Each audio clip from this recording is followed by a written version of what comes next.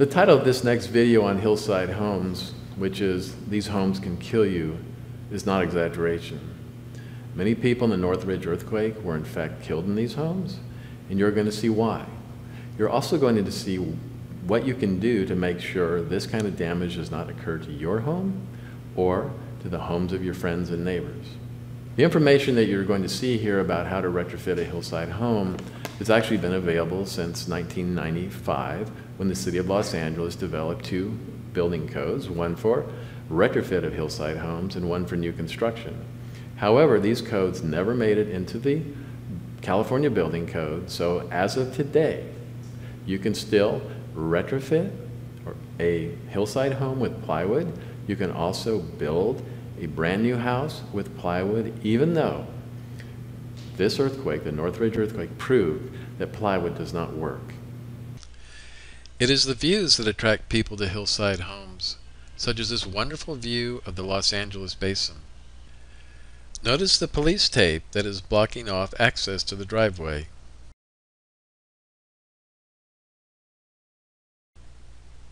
If you walk down the driveway a little bit and look down the hill, this is what you would see.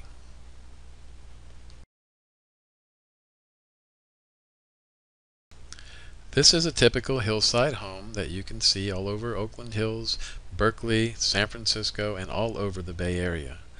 This presentation will be discussing this type of home.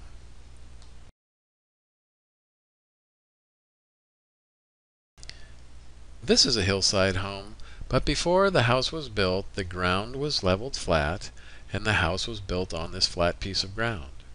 These houses are retrofitted in the same way as any house that's built on level ground.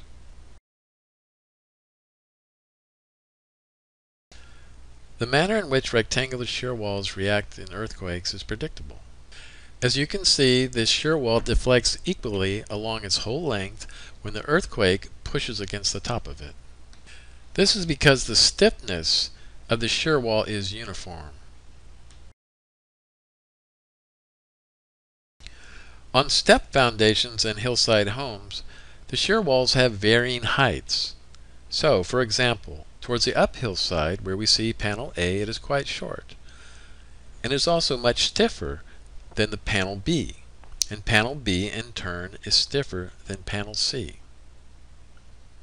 This can cause a problem, because earthquake forces travel to the stiffest element, such that when the earthquake force hits, it will be absorbed by panel A, and then once panel A fails, panel B will come into action, and when it fails, panel C will absorb all of the force, which means that any one time we have a limited amount of shear wall resisting an earthquake.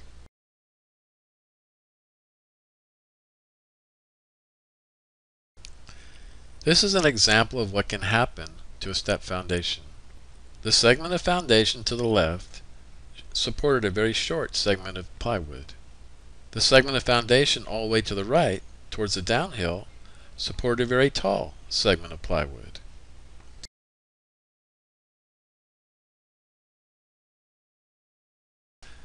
The same sort of thing happens when we have a slope foundation. There are a lot of these in the Oakland Hills.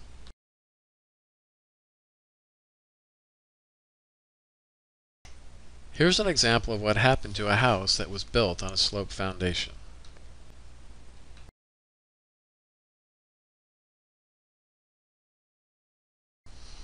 Here's another home that suffered severe earthquake damage that had a slope foundation.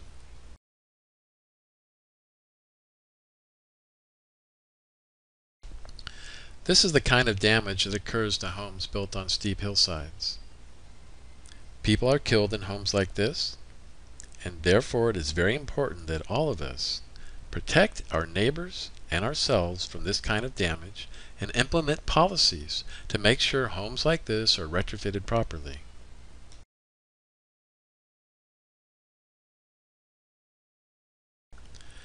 This is the next door neighbor's house. Fortunately, this woman was not home when the earthquake occurred, and she was able to come back and salvage what few possessions she had left.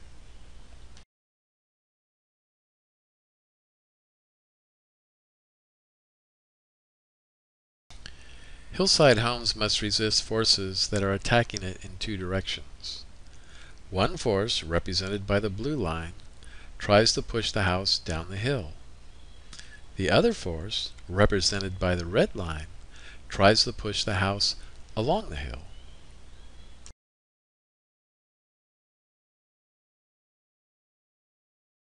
When the earthquake tries to push the house down the hill, the upper edge of the floor can bow in the middle, which can cause the floor at the uphill side to fall off the foundation. This is a structural weakness that any hillside home retrofit must address.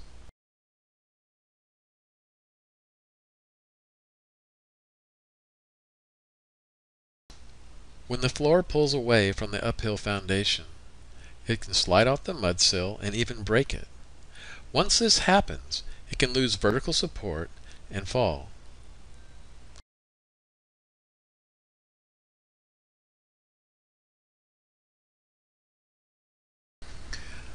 Often the floor is attached to a ledger. A ledger is a piece of wood that is bolted to the side of the foundation, and then the floor is nailed to that. If the floor pulls away from this ledger, obviously the floor can fall.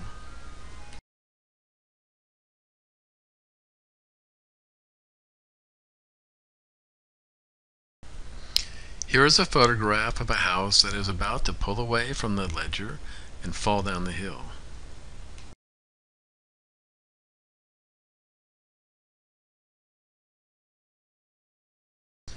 Here is a close-up of the ledger connection. If this floor had moved another inch or two, this house would have been destroyed.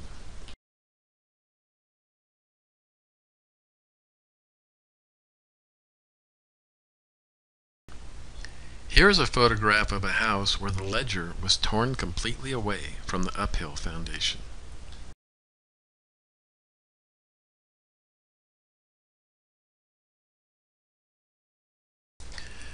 This is what's known as a secondary anchor. A secondary anchor is designed to keep the center of the floor from pulling away from the foundation.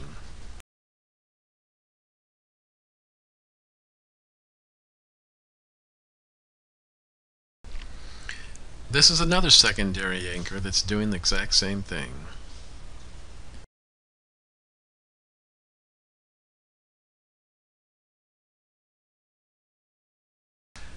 Rather than using plywood on slope foundations, large steel braces like this are used.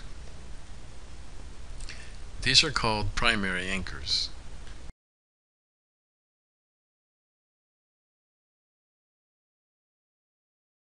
Here is a primary anchor that was used on a step foundation. The principle behind their use is that rather than going into plywood, which is not stiff enough, all the force goes into this very stiff steel element.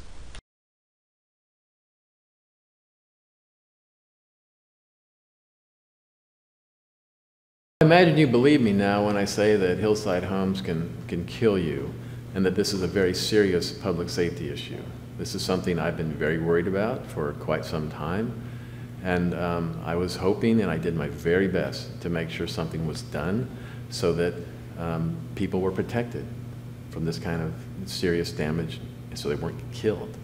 Anyway, I want to relay a personal story. It sort of exemplifies why we don't have a retrofit building code for any type of home, and especially why we don't have a retrofit building code here in the Bay Area for hillside homes. When approximately 2005, in fact it was 2005, the mayor of Berkeley appointed me to be a member of the Berkeley Disaster Commission. One of the reasons being is he asked me to retrofit his house. I crawled under his house, and like so many houses, his retrofit was done all wrong, completely wrong, one of the worst I'd ever seen. And when I told him about it, I said, well, this was common. This happens all the time. And he said, well, you know what? You could probably be on our disaster commission. I think maybe you could help the city out. I agreed. I was very eager, very happy that I could do something. And I did what I could to disseminate the information you're getting here. Now, when it came to the hillside homes, I did go to the commission, and I talked to the commission, and I showed them the presentation that you have seen. And I told them, you know, there's a building code. It's already been developed in Los Angeles. All we'd have to do is just adopt it. There's nothing to it. There's just two of them, new construction and retrofitting. Let's just adopt it and we can protect the community. What the Disaster Commission did is, and I was actually there, we went to the building official, we explained everything to the building official. I actually personally showed her the presentation you saw right now. And so what she did was she formed a committee. Now, after 3 years, it's a committee of volunteers, who knows who they were, but of course it dissipated and eventually nobody showed up and nothing happened.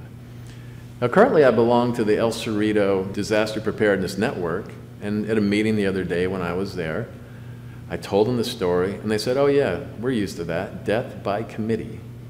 So anyway, this is what happens. The reason there's no code, people have to have a committee, they all get together, they don't do anything, just like this happened with the Berkeley Disaster Commission. So you need to protect yourself, and if you are worried about your neighbors, and you're worried about yourself, and you're worried about people getting ripped off in the retrofit world, please do what you can. Talk to your city councilman, talk to your mayor, talk to whoever you can. Please disseminate the information I'm giving you here, especially about Hillside Homes, to protect the community. Thank you.